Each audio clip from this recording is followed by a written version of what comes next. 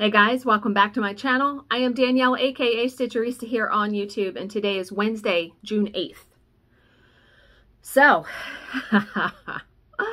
I had a junk journal mishap last night, but I'm not upset about it. And I feel like things happen for a reason. And what I've done thus far in the junk journal has taught me some lessons about what I want to do going forward with cross-stitch projects and things like that. So last night I sat down to stitch on my Primrose Cottage Stitches Be Happy project, right? I was stitching it in 3 separate parts. And I pick up my junk journal because I just put my last coloring page in there.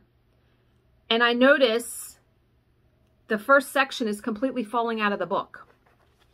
So I pick it up and the string here was broken and the buttons were hanging. And then this part, which by the way is now out of the book, was hanging out. And I was so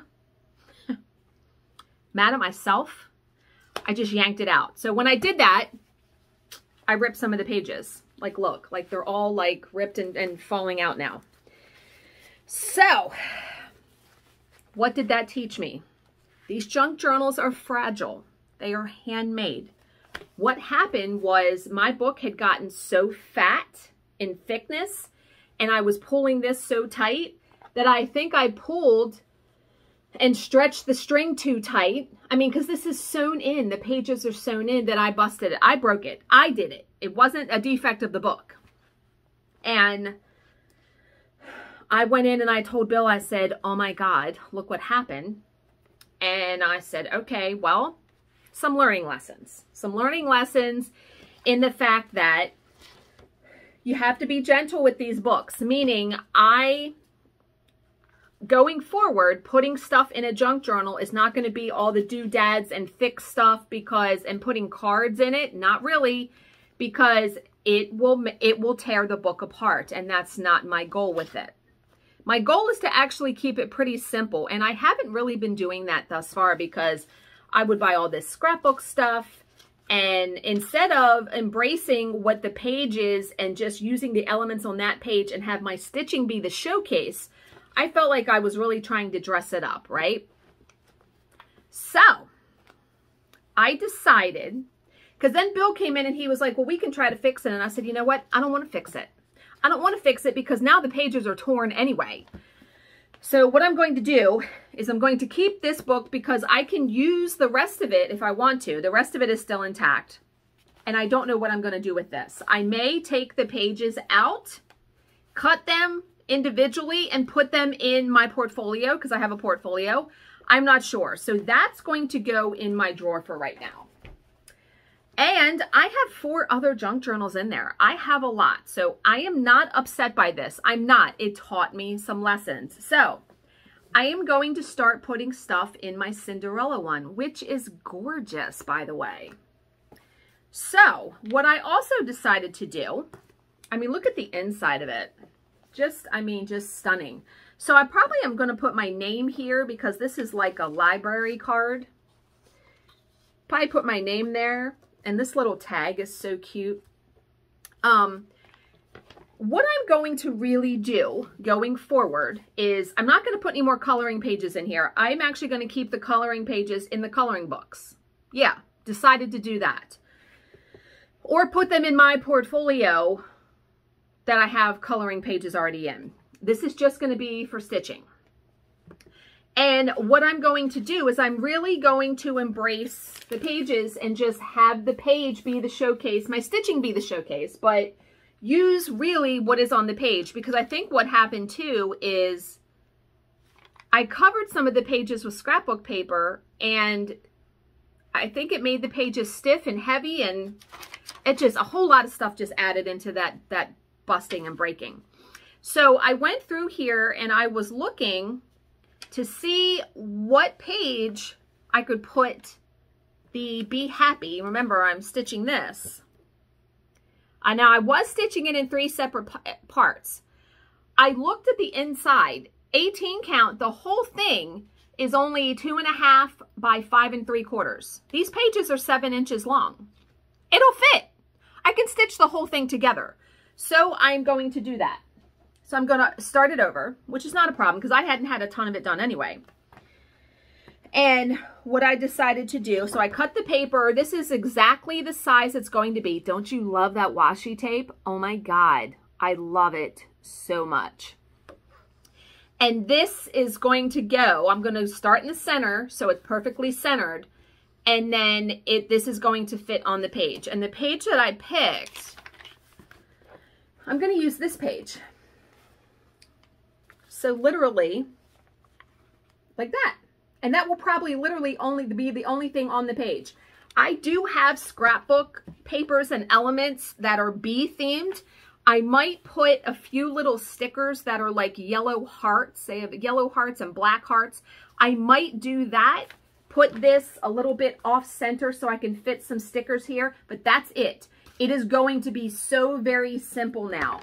Because this book needs to stay sort of like this thickness, like no joke. And this is not very thick. And when I put a piece of cardstock on the back to mat it, I mean, you know, to cover the holes, it isn't too thick. But yeah, learning lesson. So very simple, and it will alleviate all of the hemming and hawing that I normally do. How am I going to put this in here? What elements am I going to use? Just the stitching. Let the stitching shine. That's what the whole purpose is. Yeah, so that was last night. And first off, look at the corners of the book. Don't you, my God. This book is so gorgeous. And I even have a Cinderella pattern called Run Like It's Midnight. And it's done like in a blue color. I definitely will have to stitch that and put that in this book, like on one of these pages, right? Yeah, I definitely have to stitch that. So, but I flipped through the whole book last night and it's just gorgeous. And I love the book Cinderella. So the whole book is interspersed in between here. And yeah, I'm going to use the page elements. Let the book shine. I want to say the woman is named Nancy that makes these. She's fantastic. Wait till you see the Halloween one I got. But yeah, so going to restart this tonight. Okay. Yeah, not upset. Not upset at all about what happened with the other book. Lessons. Taught me lessons. Okay. We are going to read. My job today starts at 10. We are going to read a small miracle story because we all love them so much. I love these stories so very much. And then we're going to do the Unfuck Yourself entry, and then that's going to be it. Okay. Every Sunday morning at exactly 9 a.m., the 20 members of a church choir would assemble in the chapel of their small Southern Baptist congregation for a 1-hour rehearsal before services. The choir consisted of longtime members who were dedicated, enthusiastic, and extremely punctual. One Sunday morning, the tranquil air of the sleepy southern town was suddenly pierced by a loud blast. Residents rushed outdoors to see what was happening and then watched in anguish as flames spurted out the windows of the small church. They checked the time, glancing at their watches, the clocks on their kitchen walls, the alarms on the night tables in their bedrooms. It was 10 minutes past 9. Gasps, wails, and shrieks filled the air as the townspeople raced towards the church. The volunteer firemen who had preceded them by a few minutes shook their heads mournfully as they arrived. In just seconds, the church had been totally consumed by flames. It probably was a gas explosion, one of the firemen said. It happened too fast. None of the choir members could have gotten out in time. I'm sorry, it doesn't look like there are any survivors at all. Everyone reacted differently. Some people bowed their heads and turned away in silence, grief-stricken. A few women crumpled onto the charred grass. Others collapsed into one another's arms and emitted heart-rending sobs. Paralyzed by shock, people didn't seem to notice the sudden convergence of 20 automobiles pulling into the church's parking lot at the same time. No one seemed to observe the 20 red-frocked figures running towards the church. "Hey, what happened?" they heard a familiar-sounding alto voice inquire, shattering the silence that had fallen over the mourners. "Yeah, what's going on?" chimed in another well-known voice, a mellifluous soprano. "My God, the church is in ruins," shouted an unforgettable baritone. In wonder, astonishment, and dazed belief, the townspeople gazed at the miraculous sight of all 20 choir members, vital and alive, streaming in their direction. For the first time in 12 years of ongoing choir practice, every single one of them, for separate, different, and unconnected reasons, had come late. Woo! That's a good one. That's a good one. Let me tell you, there was no comment at the end of that, but let me tell you, I do not get mad anymore in traffic. I really do not. If I'm held up by a slow driver, by a red light, by whatever, I think that is what is meant to happen. I'm meant to be there when I get there. And so my husband is trying to transfer to a plant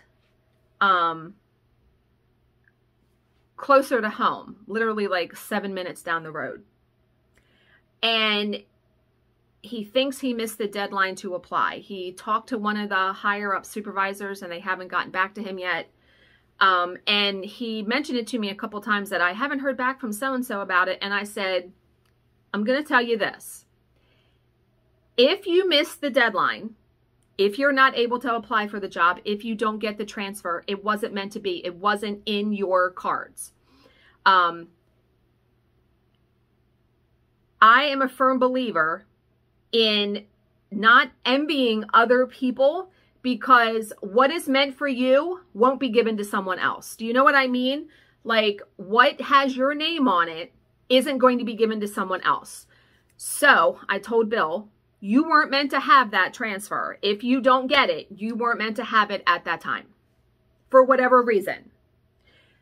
Most time you're not going to understand why things happen the way that they happen until much, much later.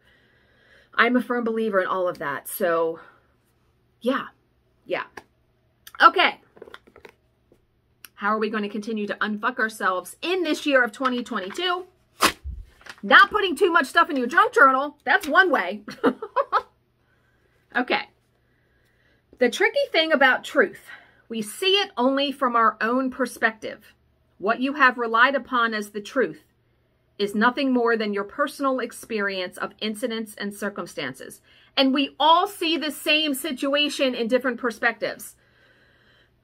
I forget what story I read. I read a story a while ago about a party or a dinner. And one person was like, that was the most awful dinner, blah, blah, blah, blah, blah, for whatever reasons. And then someone else was like, that was the most awesome dinner. I had the best conversation with so-and-so. Same gathering, two totally different experiences. So yeah, all of our opinions, our thoughts are all filtered through our own brain and our own perspective of it. So I try to think about that when I'm in a gathering. Right? Okay. I don't know if that made any sense to you, but I hope you guys all have a great Wednesday. As always, if you have any questions, please leave them in the comments section below and I will answer them to the best of my ability. Thank you so much for watching and subscribing and spending about 14 minutes of your time with me today. And I will see you in my next video. Bye, guys.